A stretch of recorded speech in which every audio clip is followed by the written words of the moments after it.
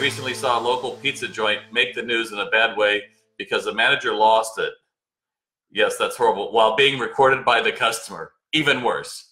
What are some ways to calm down while still in the heat of it to avoid situations like this? So, Alex, the first thing is always train your manager to remove themselves if it gets to that.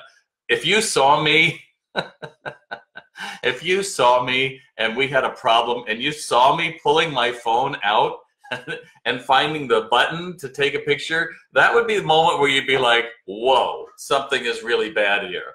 So I would find a way to, basically get private, go to somewhere that's private or away from the store, have someone else join you.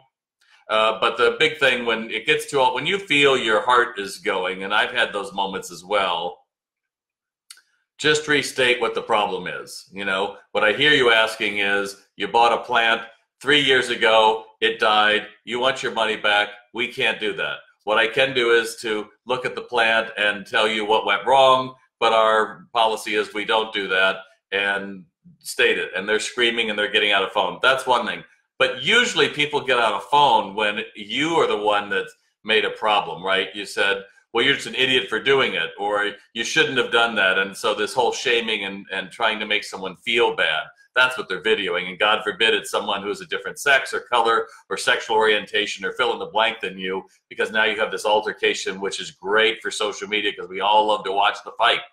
Yeah, don't do that. And more importantly, I mean, again, I'm just thinking about what could they possibly done to pizza? Like, you ordered that with extra cheese. Damn it. No, you didn't. You're an idiot. Get out. I'm kind of glad that they didn't have cell phones back when I was selling. I remember I was in downtown Los Angeles and I was selling at Florsham shoe stores, and I am 18 years old. I'm in college, and this guy opens the door, he takes his shoes, he throws them at me, and he goes, "These wore out too quick." And it like glances my shoulder. I picked up both shoes. I threw them right back at him. I go, when you can actually treat me with respect, I'll treat you with respect. Get the hell out of my store.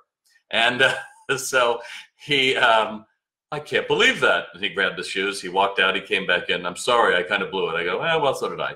So the district manager, that's how I got a store, because you don't take crap. I was like, well, no, I'm not going to let somebody throw shoes at me. But ultimately, he came around, but let's be honest, it's never good for someone to get that heated. So I hope you like that.